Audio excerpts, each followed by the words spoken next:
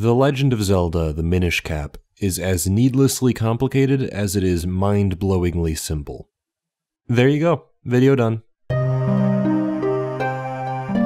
Okay, I suppose I should back that up. The Minish Cap is a smaller game in most respects. It has a shorter main campaign, a shorter dungeon count, a dangerously small map. None of these are reasons I dislike it.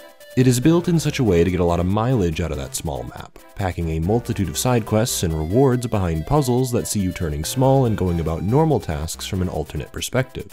For instance, you can walk into a house while you're normal sized, talk to the NPCs, fuse some kinstones, and you can again enter that same house as a small boy, journey to the attic, and talk to Picori. This is definitely the strongest and most developed mechanic within the Minish Cap. It's a mechanic that affects overworld progression in a dramatic way like the time travel and season switching in the Oracle games, but it's also a mechanic that has a more obvious effect on progression. When you become small, there are places you can't go thanks to paving, shallow water, and rocks embedded within the ground, all of which can be walked over with little to no effort when you're bigger. As soon as the second dungeon, Minish Cap has you switching back and forth, forcing you to think about some of the same rooms in different ways as it recontextualizes enemies and hazards that were previously pushovers. In many sections, this switching is merely novel. One of the bosses has you entering its core to take it out from the inside, while other moments are more puzzling. These small entrances are genius because they clue you into the fact that you'll have to turn small at some point. You're forced to figure out where and how you can do that to progress. This happens more in the overworld than it does in dungeons, more on that later. Specifically within the main town, there's a section in the northwestern quadrant that teases you for a very long time. Once you reach a certain progression trigger, you can finally open this pathway. Entering this house, moving up the chimney to the next house, past the cats, into the sewers, until you're on your way to the next dungeon. It's an excellent method to present fresh puzzles to players new and old. The problems come in when this mechanic seems to be the only fully formed and necessary mechanic within its run. Everything about this stretch of small exploration is interesting, except the method by which you unlock it. After obtaining the Cane of Pachi within the second dungeon, you are provided a proverbial key to open new doors. I could flip over these pots inside the houses and finally explore the town as a smaller version of myself. I soon realized, however, that a lot of what I could now do was pointless. Even though I figured out for myself that I could put out the fire in this guy's house with a bottle and then mosey on over to his girlfriend's house through the chimney, there was nothing I could actually do here since the story didn't yet gift me with the correct trigger. This was all to obtain a book taken from the library, a book that is absent until the very point it's needed, rendering this side activity pointless. It was always for the main quest, it was just dressed up to provide you the illusion of freedom. What makes it worse is that Minish Cap doesn't match the level of sophistication in its puzzle solving that the previous two games by the same team were able to accomplish. In fact, many of the town's secrets were obvious to me as soon as I walked in, but because they didn't yield any rewards, they ceased to be fulfilling in their own right. All these puzzles serve are to be mindless stepping stones to the next objective. This is a hard issue to grapple with, because I've argued that Zelda benefits from its strong ties to Metroidvania-like design, and what I'm complaining about here could be seen as exactly that. You need a specific item to do a specific thing, but in this instance it feels overcomplicated. Why are you even allowed to do some of the things you're allowed to do if you can never follow through on them, if the main quest is just going to make you do it? It's not like Ages where I was often stumped about how to do something, it's a feeling more akin to frustration. I know I can do something here, but the game strings me along until it slaps me in the face and calls me stupid for thinking I can even accomplish something here in the first place. If it was gonna lock all this main progression stuff away, it may as well have introduced more roadblocks that prevented me from ever interacting with them in the first place. Just put an NPC in the way or something. Hell, the game itself does this at multiple points anyway. Again, I'm not gonna like that what I can or can't do feels arbitrary, but at least I'm not being teased at the promise of something more, only for it to eventually just be a stepping stone to the next dungeon instead of a cool reward. This irritates me so much because the actual way you find secret treasures is through the kinstone system. Oh dear lord. I have racked my brain on this for hours. I do not understand the point of it. I seriously do not get it. The Oracle games had loot-based RNG drop tables for the rings, but that made sense because the rings affected Link in subtle ways that changed the gameplay. They felt like a cool bonus on top of the static side rewards. Kinstones are dropped somewhat randomly throughout the world, especially when found in grass or upon killing enemies. You can find them in chests where, assumedly, they are static rewards. The way the system works is that there are different colors of kinstones, which each have different shapes. Green kinstones are the most common and usually yield a generic rupee reward. Blue kinstones are a rarer variant of green and aid in some essential side quests. Red kinstones can only be found in treasure chests but yield the best rewards like heart pieces and other side items. The system on the surface is sound. You fuse kinstones with NPCs and they reveal secret locations or further side quests. Sometimes vines will disappear so you can use a tree entrance, or a chest will spawn, or an NPC will move. Basically anything can happen when you fuse a kinstone. I guess that's the appeal here. You never know what's going to happen until you fuse, and there are handy map indicators to show you where you've unlocked points of interest. However, when you begin to realize just how many NPCs are in the Minish Cap, spread out across the map, tracking everyone down becomes an ordeal. Okay, so there are 100 kinstone fusions, and not all of them matter. It's hard to even figure out which actually do matter until you're already fusing with an NPC. If the thought bubble above their head is a rupee, it isn't important. If it's a heart, it's definitely important, and if it's a question mark, well, I've had mixed results. Usually, if it's a green fusion, it'll be less important, but by the time you actually reach that NPC and thus the fusion screen, you might as well just fuse anyway, right? All to find a golden enemy that drops some money. Inevitably, you're gonna have this moment where you run around the entire map spamming the L button on everyone to see what happens. There are 100 of these fusions that all make you do something afterward. Many of the fusions open an area with a reward, one that you have to go travel to. Why do you have to find an NPC, fuse with them, and open the way to a side cave with a cool reward? Why is it that after obtaining the digging mitts, I can't simply walk to all of those special areas and dig through them?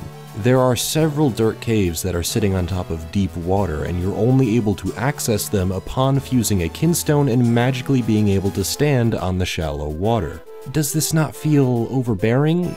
It frustrates the hell out of me. There are little quirks to the system, like some NPCs having multiple fusions you can only trigger by leaving the room and coming back. The ghost in Northern Hyrule has an important fusion hidden behind a relatively unimportant fusion. Why? I have no idea. You don't have any in-game lists to track the NPCs you've met, where to find them, or even what kinstones you need to fuse. I mean, imagine Majora's Mask without the Bomber's Notebook. The player is simply expected to cram all of this into their brains, to remember where every single NPC is to eventually fuse with their dumb stone. Since there are so many of them, you'll inevitably run out at some point. I remember trying to fuse with the tingles for that giant chest with the magic boomerang, but I ran out of a very specific green kinstone. It took an eternity to get the shape I wanted. That's right, I had to go grind in Zelda. Fancy that. There's even a minigame house that opens where the owner explicitly states that it's a very helpful way to get kinstones. When you have to make a minigame where the incentive for playing is to grind out kinstones, I feel as though the system is already lost. What then does the system matter? I can kinda see the appeal for side objectives. The Goron Rock Cave is a good example. After getting the mole mitts, you can fuse blue kinstones with markings in several dirt walls, and doing this will add a Goron to the pile. This incentivizes overworld exploration with the digging mitts while also furthering an interesting side quest with useful rewards. It still feels needlessly complicated, but at least you're getting good rewards out of it. In stark contrast to fusing with an NPC, watching some vines disappear, walking to that map quadrant, walking inside the tree, and picking up a piece of heart. What about this process is more fulfilling than using the lantern to burn the vines? Why add this extra step? I just don't get it.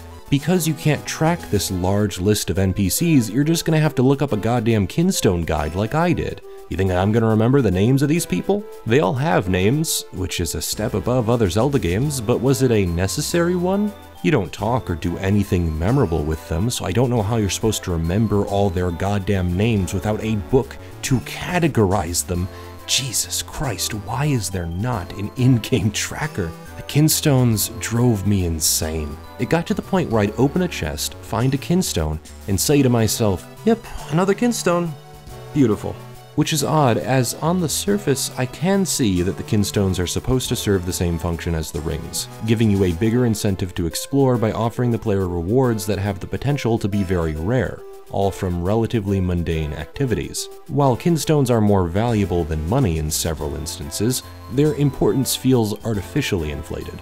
It's further compounded by the second collectible, the mysterious shells. They're set up the same way, you get them through predetermined chests and as RNG drops from grass, rocks, and enemies. They allow you to obtain figures in town. The more you trade, the greater your odds of getting a new figure. This increases by 1 shell every new figure you obtain. At first you only need 1 shell to guarantee a new figure, but after a couple trades you'll need 12 for a 100% chance at a new figure, and then after more trades you'll need 20, and then 50, and then 200. I've been told the most efficient way to do this, to save the most resources, is to just keep putting 1 shell in until you reach lower percentages like 20 or 30%. While this is a sound strategy, the speed at which you obtain figures borders on parity. You can't make multiple trades at once. If you want to initiate a trade, you have to walk up to the trade person, spam through his dialogue, set the amount of shells you want to trade, watch an animation of the figure dropping out of the machine, watch the figure appear, read the title of the figure, press B, wade through even more useless dialogue, and start again. Okay, so big deal, right? They're just figures. You don't have to go after them if you don't want. They're like the figures in Wind Waker. Yeah, except there's a heart piece hidden behind this side quest. You need all of the figures to get the heart piece, not even a heart container, a heart piece. There are 130 figures, meaning that, assuming you have the best RNG, you'll have to do the trades 130 times. And that is assuming you only give him 1 shell all of those times. Realistically, you'll want to raise the odds eventually, and since you can only carry 999 shells for some reason, at some point you'll have to go get more shells. Even if you don't want to do this side quest, a lot of the more obscure dungeon rewards are mysterious shells, and you can't carry more of them if you've hit the cap. You might as well just go trade some to clear out your inventory. None of it would even bother me if you could just do multiple trades at once and be done with it. There's no defending this. I can't believe they hid a heart piece behind this. This is probably the worst heart piece in the entire series. That I've played anyway. I don't know, I still got 4 more games to go. At least other somewhat obnoxious side quests in the series weren't strictly necessary and had a hint of fun to them. The Golden Skulltula and Ocarina of Time wore out their welcome at some point, but after collecting a certain amount, you could drop the side quest since the rewards afterward were relatively unimportant. Same with the Poe Souls in Twilight Princess, the Sea Charts in The Wind Waker, and the Secret Seashells in Link's Awakening. Not only did all 4 of these side quests require a lot of work to collect, they didn't all need to be collected for heart pieces or new items. Most of them would reward more rupees. Some of them, like the Secret Seashells, don't net you any rewards for collecting them all. But that's precisely why I hate the specificity of the figurine side quest. You must collect every figure for the heart piece reward, meaning you must collect the necessary amount of mysterious seashells for the final reward. You also must put up with the RNG required to unlock those figurines in the first place. It is a secondary currency that fails on almost every level, and making them rewards for well-hidden secrets within dungeons feels like a sick joke. What gets me is that this could have been a more interesting side quest. By their very nature, the mysterious seashells are a currency, one that could have been put toward a secondary marketplace. Kilton, the traveling merchant from Breath of the Wild, is the only traveling merchant that deals in an alternate currency, monster parts. You get monster parts by defeating monsters, and you can use them for a variety of purposes, though the one important to this discussion is the value placed upon these items by Kilton. You can use them to buy items that aren't strictly necessary but tweak the game ever so slightly. He sells you disguises so that certain enemies won't attack you, extract to use in a few cooking recipes, and a set of Dark Link armor that increases your speed at night. Most of this stuff is dumb, but they are just useful enough to be considered valuable by the player, and by extension, for the player to put more value on monster parts. No such exchange occurs with either the mysterious seashells or the kinstones. Both systems are needlessly complicated and only feel necessary because they hide incredibly useful items behind their exchanges. It is not a two-way system. The reward is alluring, but not the method by which you obtain the reward. What this means for the Minish Cap is that all it can reasonably rely on is its main progression. The dungeons, the story, the combat, all of which embody that mind-blowing simplicity I mentioned at the beginning. Admittedly, it's not all doom and gloom in this department. Often the path to a dungeon is fully explorable all at once and becomes its own mini-dungeon as a tension build-up to the actual dungeon. Mount Krenel, for instance, has to be figured out beforehand. You need the ability to climb, which you can only get from a Deku scrub you find behind a bombable wall that is subtly telegraphed. You can only get there after you figure out where the mineral water is so that you can grow a vine and climb it. It's a winding set of caves, enemies, and mini-puzzles leading to the next dungeon. It's the same for practically every dungeon except the first. Even the Temple of Droplets has the lead-up within the town itself that acts as its own preamble. You go through each temple in the order the game drives you towards, which is nothing new in Zelda. Link's Awakening did it, Oracle of Ages did it, and while Oracle of Seasons slightly broke away from that format, it only did so for a few dungeons. As time has gone on, I think I've become less concerned with this linear progression as long as it's done well. Minish Cap handles it in an interesting way, making that linear progression a challenge in and of itself. The reason I was so fed up with it in the Wind Waker was because it was a huge open world just begging to be explored, yet the game insisted on still having a linear progression. It wasn't a challenging linear progression either, since the path to a dungeon was simply the act of sailing to a dungeon. If making your way through the game doesn't feel fun, why not instead make it a non-linear, discoverable progression? Minish Cap doesn't need to have a discoverable progression to be fun, though it does sometimes suffer from obtuse progression flags. Moments like not being able to unlock the Pegasus boots until you actually go to the swamp and realize you can't cross it. Or that the library doesn't open until you talk to this Minish in Lake Hylia. Why the game feels the need to do this stuff is beyond me, and it complicates progression way too much. I had moments where I was running around attempting to figure out what I had to do next, only to realize the game needed me to go trigger an ultra needlessly specific progression flag before I could go do it. Again, I have no problem with linear design, I often think it's executed well here, just in ever smaller quantities. Unfortunately, much like the Wind Waker, Minish Cap has a set of dungeons that left me wanting more. It's not just that there are a smaller amount of dungeons. Hell, I love Majora's Mask and you don't see me complaining because all 4 of those dungeons are expertly crafted with a variety of side caves and mini dungeons to fill that void. Minish Cap has a set of 6 dungeons, and a few of them are admittedly great. The Fortress of Winds and the Palace of Winds are diametrically opposed in their dungeon philosophies, but that's okay, because I like them both for wildly different reasons. I love the Fortress of Winds for allowing a bunch of pathways to explore at the start. As Boss Keys aptly put it, a find the path dungeon. One that has a lot of small keys and progression puzzles, many of them making unique use of the size shifting mechanic. Turning small so you can walk inside the Armos and power them on or off is a really cool way to interact with a fairly standard Zelda enemy. The boss, as mentioned earlier, takes this concept and runs with it, a fantastic, slightly confusing dungeon that is a joy to figure out. The Palace of Winds, on the other hand, is a follow the path dungeon. You'll be hard-pressed to get lost in here. It's mostly a giant linear path with combat encounters and mini-puzzles. I love the dungeon mostly because it looks, sounds, and feels fun to clear. You get the Rock's Cape and solve a lot of action-based puzzles. It's basically the same reason I loved many of the dungeons in Oracle of Seasons, despite them feeling less complicated overall. The boss makes really good use of the Rock's Cape and your clone sword, jumping from these flying manta rays, trying to create the right clones in the right areas to hit the eyes at the same time, while also taking care to avoid the manta rays flying at you and the projectiles they shoot. You have to manage both yourself and your clones so that they don't all disappear. It's arguably the best boss in Minish Cap next to Vati. I also have a very strange, specific fetish for things that are in the sky. Maybe that's why I have a fondness for Skyward Sword that I'll never fully be able to explain. I love the Palace of Winds for the same reasons I love the City in the Sky. I fully acknowledge they are shallow in important areas, but they make up for it with their aesthetic appeal. Who could argue with this serene backing?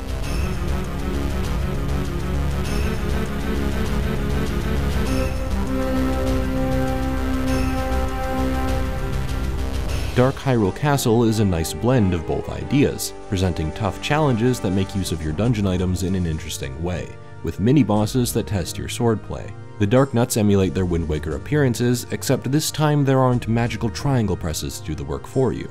Instead, you have to dodge their strikes and follow up with your own counterattacks to get the job done. It gives you a reason to use your shield, an item I was hard-pressed to ever use even in Oracle of Seasons. You obtain a wide variety of sword skills to help you in this, one that even allows you to perform a helm splitter of your own volition when pairing the Rock's Cape with the sword. Refreshing to pull off the helm splitter without a reaction command. This dungeon has quite possibly my favorite track in the game, a remix of the Hyrule Castle theme from A Link to the Past that makes me quiver. It has some challenging puzzles surrounding the Four Swords clone mechanic, tough enemies, I love the Dark Castle theme. I have a soft spot for games that end on a warped version of a previously peaceful sanctuary. That's kinda why I loved the finale of Bowser's Inside Story. How often do you get to fully explore the castle in the same context as Bowser's Castle? Hyrule Castle has the same effect. What Vati does to it is surprising enough, but to see all these purple clouds and this gosh damn music, oh my god, I don't know why I love this music so much! You might call it a fetish. I can see that there are great dungeons here. They blur the line between find the path and follow the path, each giving a different variety of puzzles to solve that play with the central size shifting gimmick, a set of fun enemies to fight not dissimilar to the ones in the Oracle games, and a moderately challenging set of bosses, including Vati, who makes great use of the clone mechanic and is quite challenging to boot. When you consider that there are two halves to every coin in this game, the weaknesses become even more glaring. The Temple of Droplets, again, great music. Why does this game have such outstanding music all of a sudden? Real quick, pause, I actually want to comment on this. Link's Awakening and the Oracle games had great soundtracks, I concede that, but Minish Cap takes this to another level. I don't know what it is about these compositions, but they often elicit genuine emotion out of me on a level that I've only ever previously run into with games that I have nostalgia for. You know what I mean? Listen to the Temple of Droplets, it's so calm, so soothing, but has such an ancient, lost relic-like feel to it.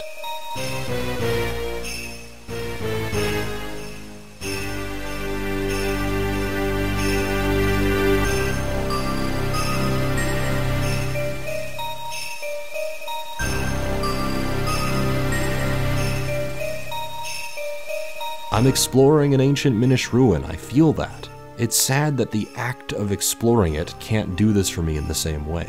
As soon as you get in, you already have your hands on the boss key, and you use it at the start of the dungeon. I panicked a little when this first happened, but turns out it's just a cheeky way to subvert the trope since you still have a long way to go. What you have to do is get the light from above to shine on a frozen Octorok. You do this by pushing levers on both sides of the room, but you can only get to those levers by taking one predetermined path. Certainly there are mildly tricky puzzles here and there, though I largely found myself going through the motions. One of the mini-bosses is just a recycled main boss of the past, with the only interesting shakeup being that it sparks electricity sometimes. Ooh, it's still just a couple clicks of the Gustar away from death. But alright, Minish Cap. It actually reuses quite a bit from that first dungeon, that Wiggler-like boss, the lily-pad water traversal, but it doesn't do a whole lot to transform those mechanics. It mostly feels like they're just, well, recycled. In fairness, the Wigglers are thrown at you with ice physics, and then again in a dimly lit 2v1, but I don't quite think those were enough to use them again. The best this dungeon has to offer are a few block-pushing puzzles on ice. One of them even has two solutions I found out on stream. Kinda neat. I also figured out that holding down the L button prevents Link from entering doors, and because of a wacky control mapping error in my emulator settings that made the game think I was holding down the L button eternally, we all thought I had tripped anti-piracy measures. We all wasted an hour of our time troubleshooting this bizarre problem, and I never would have even known this hidden function of the L button if I hadn't streamed it. It's still on my channel, just go to the Stream Archive playlist if you're interested. I promised Chad I would bring this up in the video, and I had no better segue. What were we talking about again? Oh right, bad dungeon talks. The Octorok boss is alright. You hit his rock back at him and light his tail on fire, all the while contending with ice physics. It's not awful. Not by a long shot. There have certainly been worse bosses. It's just not very exciting. It is pretty memorable. I do love how a few of the bosses are just normal-sized enemies. That's cute. But I don't feel like that cute subversion was taken very far at all in a gameplay sense. The green choo-choo, again, is a couple clicks of the Gustar away from death. You don't have to do much of anything at all to down it, and it exists within a very simple dungeon, one that Eslo still has to guide you through for whatever reason. I guess kids play Zelda too. The most that concept is taken is in the Fortress of Winds boss fight, where you take on a robot by bashing its insides. Even then, it's a huge ball of missed potential. I expected something a little grander, maybe exploring a dungeon that itself is the boss fight, to take advantage of the idea that you're turning smaller. What if one of the dungeons was the inside of an Armos? Instead of the simple ladder that takes you to a switch to turn them on or off, imagine there was a set of rooms confusing by nature of being clockwork machinations, fighting off bugs that had slithered into the core. Instead, there are multiple dungeons that are explored by Link at normal size. A mine shaft, ancient ruins, a sky temple. The only two dungeons that are small in size are both ancient Minish temples. Those are the only ideas worth exploring, I guess. The Cave of Flames is almost no different from any other Zelda dungeon. The funny minecart traversal can't mask the fact that it has almost nothing interesting to call its own. Sometimes you have to turn small to move forward, but it's not often you have to think about when to do that, or that the entire dungeon will take advantage of it. There'll be a place to turn small right next to the path forward, and since many of these dungeons can be broken down into linear pathways, it's no surprise that this cave got really boring really fast. Some of the puzzles were painfully surface level. Hit these enemies so that they turn into a ball, throw them into some holes, pull chest pegs into holes, fly across some tornadoes. The depth perception is a little wonky, but there's rarely anything to actually avoid in these sections. You just have to go wherever you have to go. They appear so frequently that it almost feels more like a flex than a well-considered mechanic. Look at how cool we can make this look on the Game Boy Advance. At least the Palace of Winds in Dark Hyrule Castle place some obstacles in the way, even if they don't tend to be threatening. Perhaps that's the most disappointing thing about the weaker dungeons. I felt like I was touring nice-looking vistas and not much else. I was walking down endless tunnels with a few vaguely stimulating puzzles until I fought a boss and left to go do more interesting things that I then remembered were needlessly complicated. You can kinda see the cycle starting. It's such a shame because they all have fantastic music. I love their atmospheres. Coming off the graphically and musically limited Game Boy Color titles, it feels so good to play something like the Minish Cap. One that can add a lot of graphical and musical flourish to otherwise by-the-numbers dungeon design. Really, if the Palace of Winds wasn't on the GBA, if Minish Cap was on the Game Boy Color or something, it'd be less special to me. And when your game's strengths feel that surface level, there's probably a deeper issue at play. They're less like labyrinths that I can get lost in, and still less like a series of rooms you can adventure your way through, more like a linear path threaded along by an appetizing carrot dangling from a rope. Even the dungeon items are a double-edged sword. The Gust Jar and Cane of Pachi are highlights. I haven't seen much like these items in the entire series besides the Gust Bellows, which came after Minish Cap anyway. The Gust Jar is used for a variety of purposes, like moving lily pads and removing obstacles, while the Cane of Pachi flips over objects and allows Link to rock out of holes in the ground.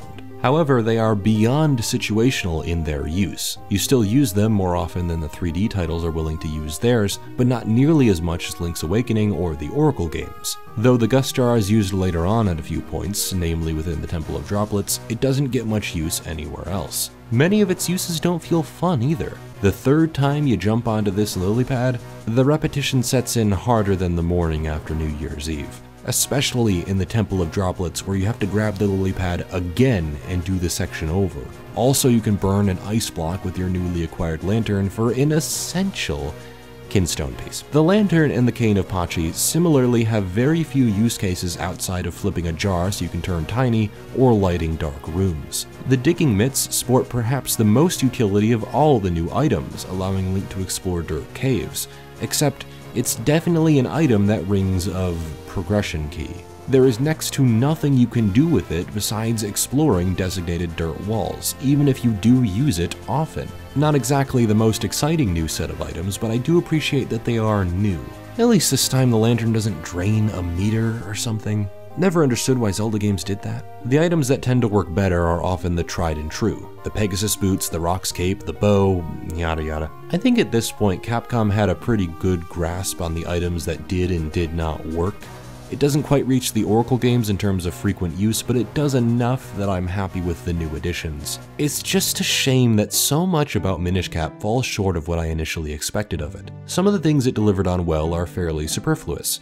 It looks good, it sounds good, and the size shifting mechanic is well utilized. Otherwise, it has a set of mechanics that feel either half-baked, or in some cases, still sitting in the freezer. Some dungeons are fun, some of them feel like a slog, some of the dungeon items are great, some of them feel a little useless, and the kinstones paired with the mysterious seashells are just an overly complicated way to achieve something the Zelda games haven't had a problem achieving in the past at all, not even the previous games that Capcom already made. I think I can best sum this up by diving into the story, a story that I feel is painfully underwritten. I think the reason the Capcom Zelda games have underwhelming stories is because Flagship developed scenarios for the games before production even began. So what Capcom were working off of were simply scenarios. I think. Please correct me if that's wrong. It would explain why the Oracle games didn't have such a great story or an interesting set of antagonists like most other Zeldas manage. Unsurprisingly, the Minish Cap is a standard tale with some new characters. The Picori are an interesting addition to the series lore. I think they're cute, and the main antagonist is a Picori. Even Eslo is a Picori. At some point, Eslo explains that Vaati picked up a hat that he'd made, one that gives him the power to shape reality. Yeah, it's never really fully explained, but it must be true because Zelda uses it to bring everyone back from the dead and save the entire kingdom. Vaati uses it to become human-sized and have powerful magic. He seems interested in a power known as the Light Force, but can't use the hat to find it for him. It doesn't delve far enough into the relationship between Eslo and Vaati for me to connect with that conflict. They don't go into detail about why Vaati fell to darkness. As Eslo puts it, he became enchanted by the wickedness of the hearts of men. What does this mean? Seriously, what is even being said here? Vaati is the evil bad guy who put on the bad hat, and you have to stop him. Granted, he gets more screen time than the villains of the Oracle games did, and he makes a lot of progress, but Varen also made a lot of progress. That didn't make her a great villain in my eyes. Vaati doesn't scare me or sexually intrigue me the same way Girahim could. He's just a dickhead Picori who picked up a magic hat and does evil things out of curiosity. He lacks the charm of Girahim, the otherworldly terror of Majora, and the genuine fear of Ganon. A hulking mass of a beast that you have to take down, an imposing figure of a man in all of his incarnations that will never, ever stay down. Vaati doesn't scare me. At most, he's B-grade villainy. The end of the game feels really abrupt. They restore the victims of Vaati's rampage, and Eslo barely even acknowledges the bad things Vaati did. Things just end. You stop Vaati, and they end. That's it. Wonderful.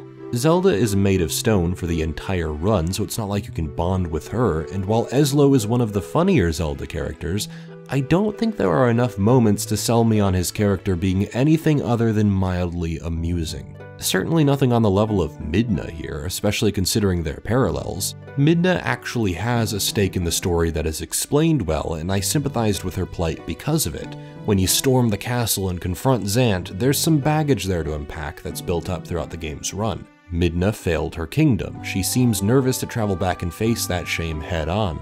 It takes Link's courage and Zelda's sacrifice to put her on the right path. Eslo technically has a stake in the plot because he had a connection to Vaati and created the hat that can apparently manipulate reality, but because that connection wasn't explored at all, it leaves the story with almost no personal stakes. For God's sakes, the King of Red Lions had more of a stake in the story of the Wind Waker. He had a beautiful little arc learning to let go of the past and embrace the children of the future, breaking the vicious cycles of old that he helped perpetuate. I've said in the past that I don't really care much for Zelda's story, and that's still true. I don't need a Zelda game to have an outstanding cast or an engaging plot. I love the Oracle games even though I don't give a flying fuck about their stories, but that doesn't mean I'm not disappointed when a potentially interesting story setup is botched so hard, especially in a series that has shown it can be thematically rich. I raise the Minish Cap as a bit of a bumbling mess, a game that is at some points overly complicated and at other points stupefyingly simple.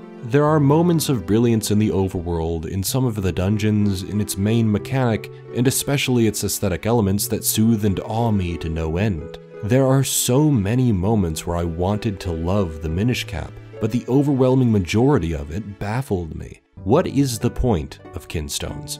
Why do some of these dungeons feel like glorified hallways? Why doesn't the story explore some of its more interesting elements instead of playing out like a standard adventure story? Why can I not just give you all of these seashells at once? There were moments playing the Minish Cap where I had almost convinced myself that I loved it, because it was a fresh new Zelda experience, and I wanted to be enjoying myself a hell of a lot more. It was only upon thinking about it for a while, playing a bit more of it, reflecting on my emotions throughout, that I realized it was quite underwhelming in various areas. I didn't even really have my expectations set very high. I was just surprised by how often it was recommended to me, and I was intrigued by some of the talked about mechanics. In that sense, the size shifting didn't let me down, but almost everything else did. I know this will be a controversial take, but I did think for quite a while before I came to this conclusion, just so I could be sure. I loved Link's Awakening in both of the Oracle games, and I know those are both fairly popular opinions. I'm not trying to go against the grain here, I just don't get the Minish Cap. It doesn't speak to me, and that's a mighty, or might I say, a puny disappointment.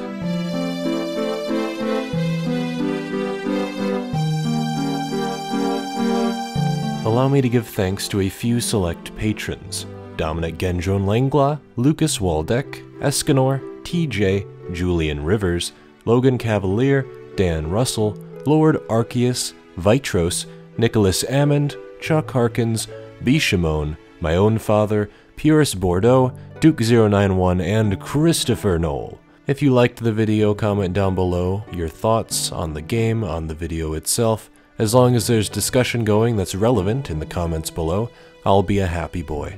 My name has been KingK, and I certainly hope you have some well-deserved fun today.